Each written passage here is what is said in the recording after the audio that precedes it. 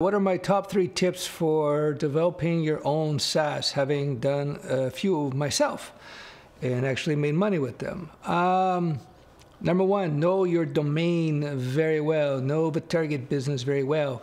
Imagining that you know what a particular industry needs in terms of a SaaS, imagining from the outside is a recipe for disaster. So come to it from a point of knowledge and experience. So for example, if you happen to work in restaurants and you see independent cafes, or for example, and you happen to see a need for a particular type of software for independent cafes because you've been working in cafes for a year or two, that might be a good idea. But if you've never worked in a cafe and you have an idea for a SaaS that a coffee shop might like, that's probably not a good idea. What you could do in that situation is go talk to a whole bunch of coffee shop owners and operators and see what they think, see if they'd be willing to invest in the project. This video is sponsored by Opt-in Monster. This service provides a bunch of tools that allow you to maximize the number of people on your email list, which leads to many more sales. So let's take a quick look. As you can see, Opt-in Monster is used by over 1 million websites, including many heavy hitters like American Express, Pinterest, McAfee, Harvard University, TripAdvisor, and more. So how does Opt-in Monster work? Number 1, you can create visually stunning landing pages or offering pages that you see here. It's all template driven. Because they're working with so many websites, you can be sure that they've learned how to create great offer pages like this one. The second step is you're able to personalize and target visitors to your site through their tools.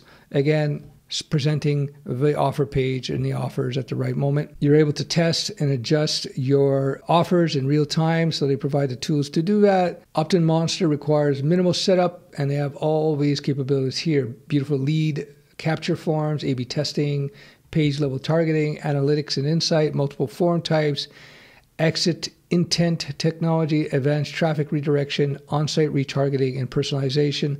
So a lot of tools that allow you to convert very easily. I invite you to take a look at Opt-in Monster. Take a look below for a link and a discount code that will give you 25% off of the price. It's worth looking into. I can tell you from personal experience, website optimization is hugely important in terms of conversion. Number 1 tip for creating SaaS is know your domain very well. My second tip for jumping into the SaaS business is iterate extremely quickly. When you're coming up with your version 1, your alphas and your betas of your version 1 of your application, you just want to get it out the door as quickly as possible. You're not going to try to write the best code ever written. You're going to get it out super quick. Doesn't mean write crappy code, but it means you're going to be cutting corners here and there to get it out quick, because you want to get your application, you want to get the SaaS into the hands of your end users as quickly as possible, because you're likely going to find out that there's a whole bunch of things that you need to add to it and remove from it and modify, a lot of things you never expected. So if you have to go back in there and dig out all this, rewrite rather, and replace all this rock solid code that you've tripled your development time to make it rock solid, you're going to be kicking yourself, be wasting a lot of time and money in that respect. So iterate quickly, get it out quickly. Once you have a solid use case in terms of your app, your SaaS, and once you understand how the SaaS actually needs to work, because you've actually had a lot of users use it, then you can solidify it. With StudioWeb, had over 1 million users use it, and students, and now we, after several years, I finally felt comfortable in terms of my knowledge of the domain and how the SaaS had to work.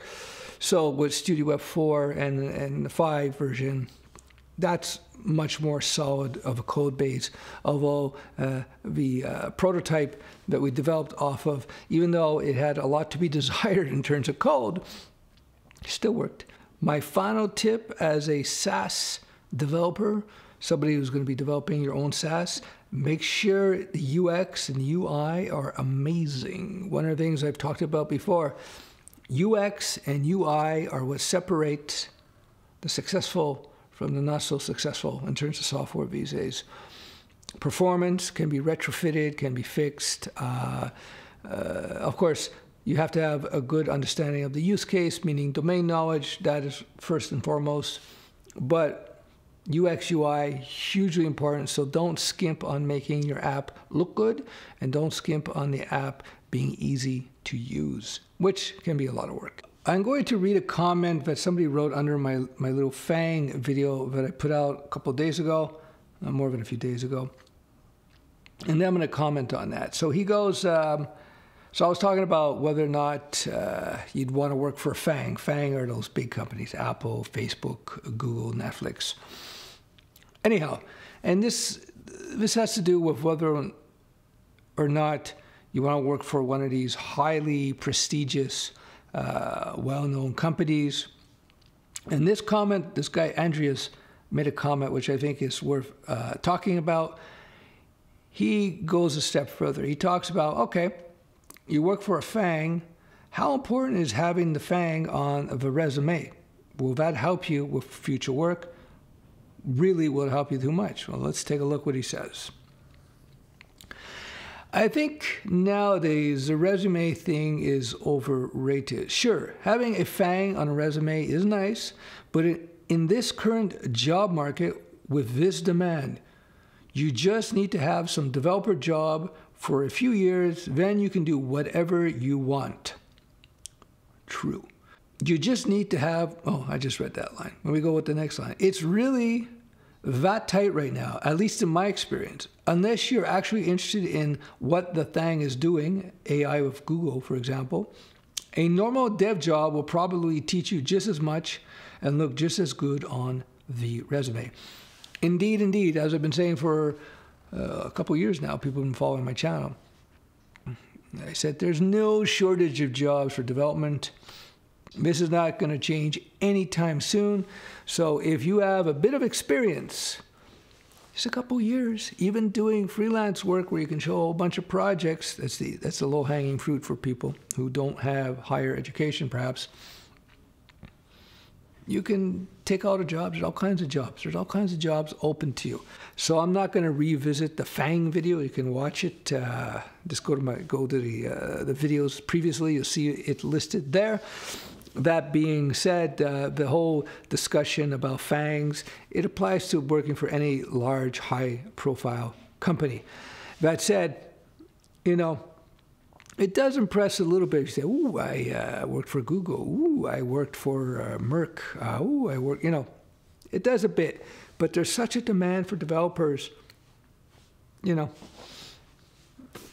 I don't really see. I think this guy has got, he's hit the nail on the head, in my opinion. There you go. All right, that's it. Bye.